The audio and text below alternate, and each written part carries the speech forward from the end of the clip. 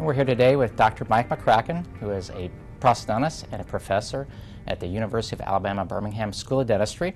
And today we're going to talk a little bit about one of Mike's one of the things that's near and dear to his heart, because we've been talking a little bit, and that's the health effects of edentulism. So Mike, why don't you just go ahead and tell us a little bit about what you've been doing both at the school and professionally along that line. Thanks, Brad. Nice to be here. We have been learning a lot about edentulism in the last 10 years or so, and realizing how health can be affected by the oral state, and how somebody losing their teeth will lead to all kinds of systemic problems, such as atherosclerosis, cancer. People take a lot more GI medicine who have a denture or who have a poor denture. And so we're looking at ways that we can treat that as a dental community. I think it's an exciting time to be in dentistry, because now we have implants. We have options that we didn't have many years ago that we can offer to patients. And instead of saying, hey, you have to have a denture, we can offer them some valuable alternatives. Okay. And anyway, we were talking earlier, and one of the challenges is, as dentists, it's our obligation to communicate to our patients what's going on, and as far as that bone loss that occurs. So maybe you can just share your thoughts along that line. I think about that sometimes, and we know that one of the leading lawsuits against dentists is a failure to diagnose periodontal disease. And so a patient, they go to their dentist, who they get along well with for 20 years and have been going in every 6 months for their checkup and doing what they think they should be doing on their side. And then one day the dentist walks in and says, well, I'm sorry, you have periodontal disease, and now you're going to have to lose these teeth, or you're going to have this surgery or have these implants placed. And understandably, the patient is upset by this, and they say, well, why didn't you ever tell me about periodontal disease? Why didn't you ever tell me I had this disease in my mouth? And they're upset, and this causes some problems. Sometimes I wonder, will we see that with the edentulous patient? Because now we have a similar situation. We have a patient that's been going to a dentist for 20 years. Maybe they come in every year or two for a checkup or a denture adjustment, and then all of a sudden they have problems with a mandibular fracture, or they have a situation where they can no longer successfully wear a lower denture, or something else related to bone loss. And maybe they're going to ask their dentist, why didn't you ever tell me about this bone loss? Why didn't you ever tell me this was going on? Why didn't you tell me about this disease? Because now we can effectively treat that with implants. Okay. And then so along that same line, then part of it, I think, is dentists either not involved with implants for whatever reason. Their obligation to offer that as an option to that patient to potentially stop that potential bone loss. Absolutely. Clearly, whether you offer those services in your office or you refer to a surgeon, as an example, for implant placement, that has to be offered to the patient. They just need to understand what's going on. And we have some patients that learn the hard way the effects of this bone loss. And as an example, we had a lady who, after being a edentulous for many, many years, her mandible resorbs and resorbs, becomes the size of a pencil. She breaks her mandible. She was walking out to the pool and stepped too hard and hit her jaw, and now she has a fracture. It's a very difficult revision surgery, usually bilateral hip grafts, and quite a bit of hospital experience, a lot of money, a lot of morbidity with that, when if somebody had just told her at the right time, hey, we need to put some implants in here to maintain these bone levels, she would have been much better off. And then it's not a hospital procedure, it's an in-off procedure. Very simple. Instead of 3 days in the hospital, you have 3 hours in the dental chair.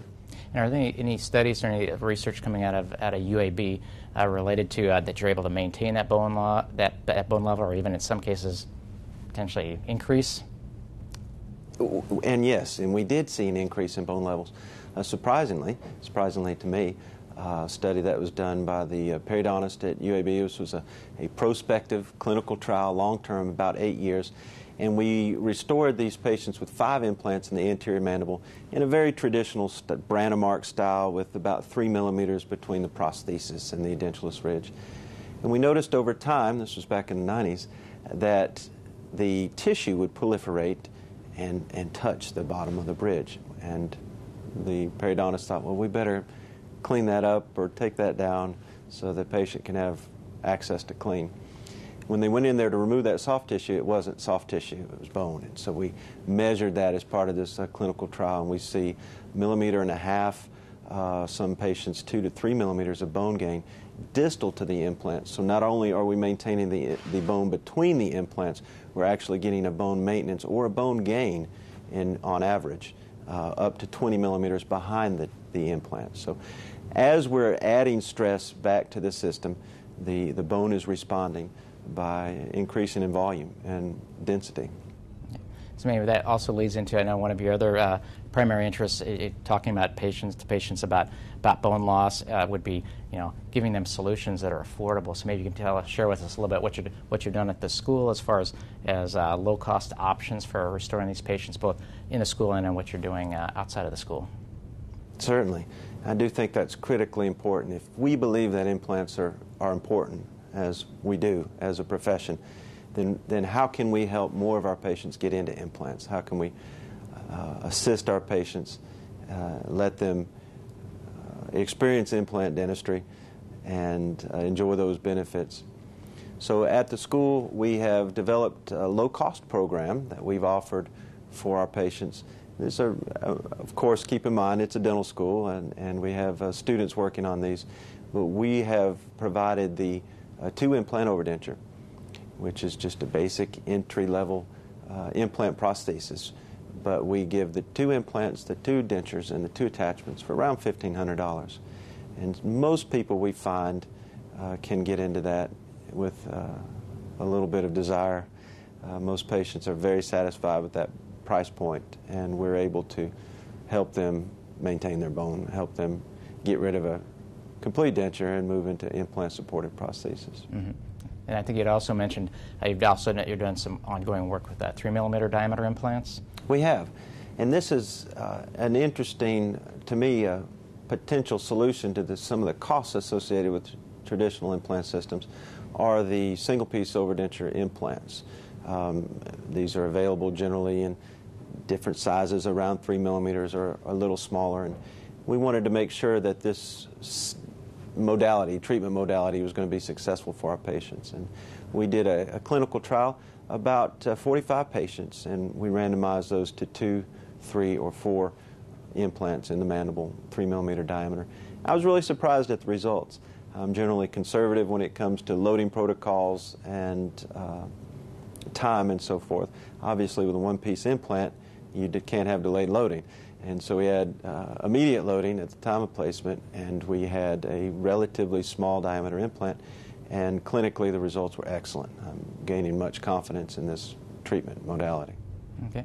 And then what I know the results haven't been published yet, but as far as do you have a feeling of preference? Is it 2, 3, 4? Typically, when you start getting the smaller diameters, they're saying 4 implants in the symphysis. What was your take on it? Well, that was the main question. Do you have to do 4?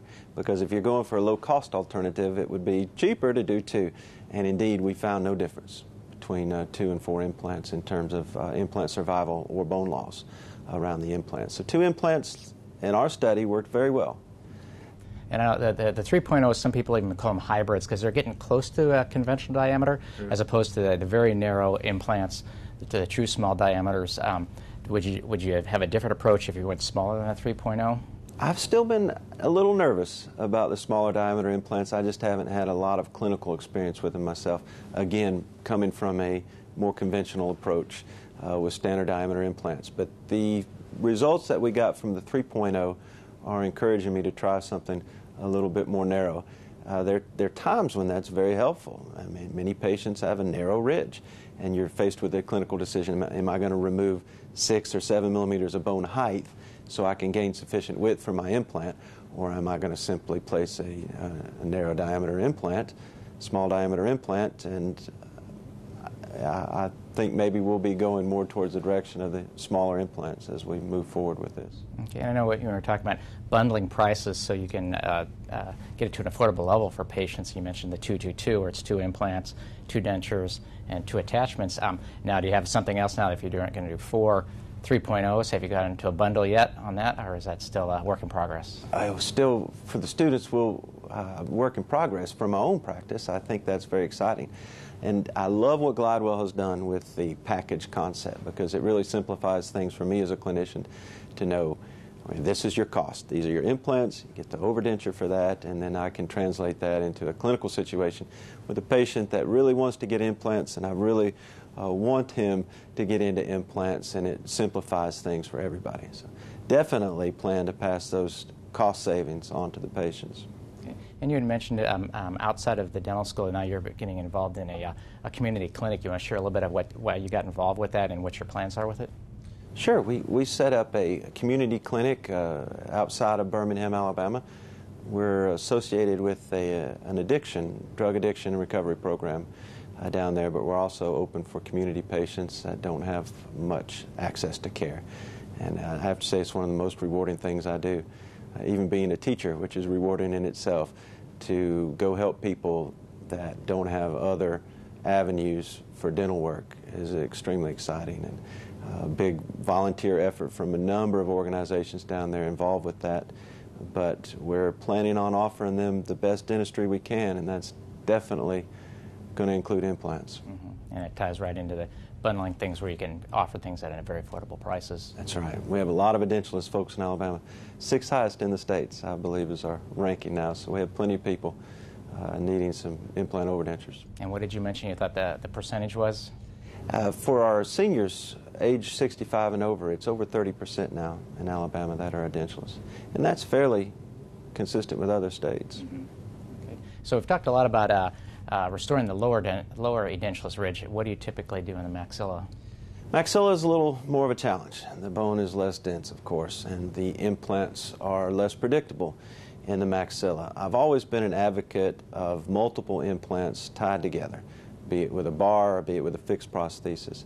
But lately I've had success with individual implants and a cobalt chromium framework to give structure to the prosthesis so that we have some form of cross-arch stabilization and some splinting. I think that's available from that rigid metal framework. And so in the maxilla now I'm moving more towards 4 implants with attachments using that metal substructure. Okay, and if you go that route, 4 implants and a cast framework, are you going palatless? Or are you still doing full palate coverage? I'd have to say I'm about 50-50 on it. Occasionally I'll take the palate out. I think that's pushing the limits a little bit. I certainly see that it works in some patients, but I try to talk the patients into a palate. I think it gives me more comfort than anything else. But another study coming. That would be a great study, a great study. 6 implants, no worries. Okay, very good. Anything else exciting going on at the school or with yourself personally? I'm real excited about the milled biotemps that are coming out now. They look beautiful. I've always been thrilled with the biotemps, the pricing, and the aesthetics, especially long-term. As a prosthodontist, I have patients in cases for 12, 15 months waiting for grafting or whatever, and the biotemps have held up real well for me. So I like the milled approach they're taking now. It just seems to be a neat technological advancement. Mm-hmm. Yeah, everything's going CAD/CAM, and it provides a more predictable, consistent result. I think it won't be too long where I can just take a scan of the arch, not even have to make a cast, and you guys can send me a biotemp full arch back. That's coming. And then as far as, let's just step back a minute and talk about your thoughts on cone beam scanning, on using it as a diagnostic tool for those edentulous patients. Do you do it just for diagnostic purposes? Do you head towards guided surgery? When would you use a guide versus doing a flap? For me, I find that a flap is useful in many of my surgical approaches, and that may be because I need to manipulate the soft tissue. I may need grafting in a certain situation. We may need to thicken the soft tissue. So for a variety of reasons, I find that I'm laying a lot of flaps. For the perfect patient with abundant bone and abundant keratinized tissue, there's nothing easier than a guided surgery with a placement to have the confidence and predictability of knowing the anatomy. You can't beat that. And knowing that your implant's going to come out in the right spot. Okay. Are you at the school, are you guys routinely CAT scanning those patients? Routinely, no. It's for me, in Alabama, and where I practice, for me, if the patient has abundant bone, I don't really need a scan. If the patient has very inadequate bone, sometimes I don't need a scan to tell. I know I need to graft, and it's the patients in the middle. Certainly large cases, CBCT is a great help, but the patients where you really don't know, what's our approach going to be? Do we need to graft? Can we place the implant, graft simultaneously? Many of these questions are answered with a cone beam scan. And then any other last kind of final thoughts tying things together as far as we talked about the health effects of edentulism and keeping patients informed of that, implants as an option also, and particularly implants and prosthetics on top of them as an affordable option.